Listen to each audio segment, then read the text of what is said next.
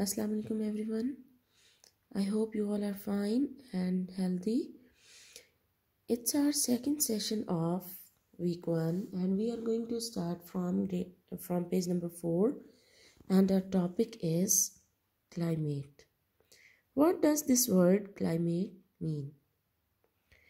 Climate is a type of weather of a place in different seasons.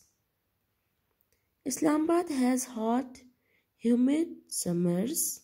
Humid means somewhat wet or watery. So Islamabad has wet or watery summers and mild. Mild means a kind of soft, wet winters. The hottest months are May, June and July.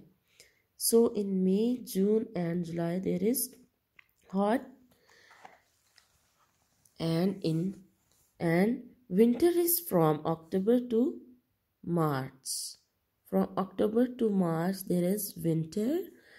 There is rain in the winter too, and the temperature in January is often as low as 4 degrees.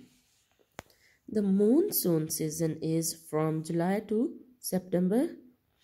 Monsoon is a season for rains, when there is a lot of rainfall in the country. Lots of rain falls in these months and there are many thunderstorms too. People. Now we are going to learn about the people of this city, people of Islamabad. More than 1 million people live in Islamabad. People have come from many other parts of Pakistan to live here. Most of the people are Muslims. There are also Christians and Hindus too, but most people who live in Islamabad are Muslims. People in Islamabad mostly work in different government departments.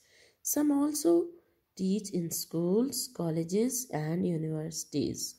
Others work for banks, mobile phone companies, private business, TV channels and in healthcare. Education. Education means education in Islamabad, because we are talking about Islamabad. There are more than 900 schools and colleges in the city. But because there live more than 1 million people in Islamabad, that's why there is a need of more schools than this. There are many universities too. Among them are the Quaid-e-Azam University and the National University of Science and Technology.